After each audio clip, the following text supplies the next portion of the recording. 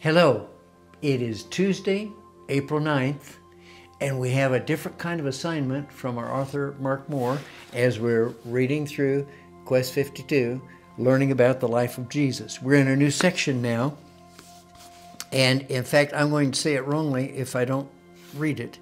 Section 2, the power of Jesus. We met Jesus, who he is, and now this chapter this week starts the power of Jesus.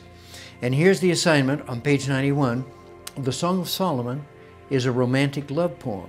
Many church fathers, however, read it as an allegory of Christ and the church. Try that.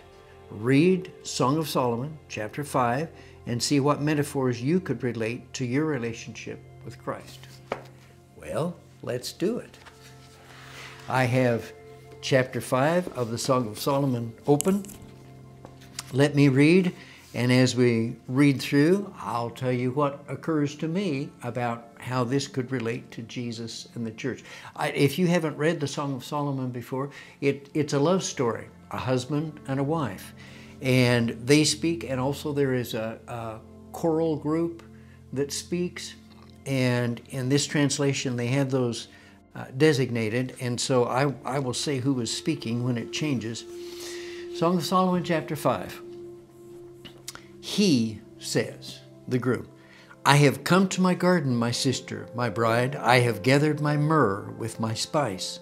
I have eaten my honeycomb and my honey. I have drunk my wine and my milk. This is poetry, obviously, isn't it? Then the friends speak. Eat, friends, and drink. Drink your fill of love. Then she, the bride, says, I slept, but my heart was awake. Listen, my beloved is knocking. Open to me, my sister, my darling, my dove, my flawless one. My head is drenched with dew, my hair with the dampness of the night. So the groom is wanting to see his bride. He has come from outside. He's drenched with dew, so he's been outside during the night, and he's ready to be with his bride. Verse 3, this is still the bride speaking. I have taken off my robe. Must I put it on again? I have washed my feet. Must I soil them again? My beloved thrust his hand through the latch opening. My heart began to pound for him. I rose to open for my beloved, and my hands dripped with myrrh, my fingers with flowing myrrh on the handles of the bolt. She wants to be with him too. And she's prepared. Her feet are washed. She is opening now for her husband. I opened for my beloved, but my beloved had left. He was gone. My heart sank at his departure. I looked for him, but did not find him. I called him, but he did not answer. Just as Jesus desires the church desires Jesus. It's a beautiful thing.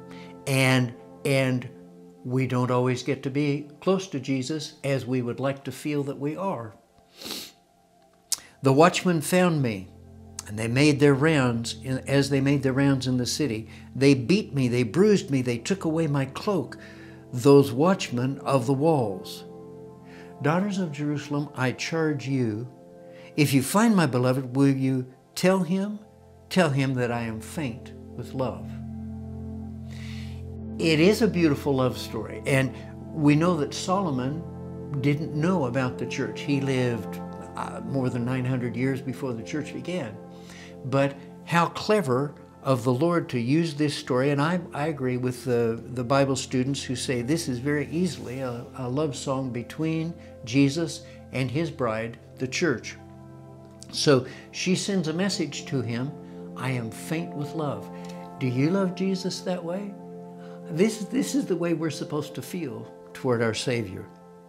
The friends now speak. How is your beloved better than others, most beautiful of women?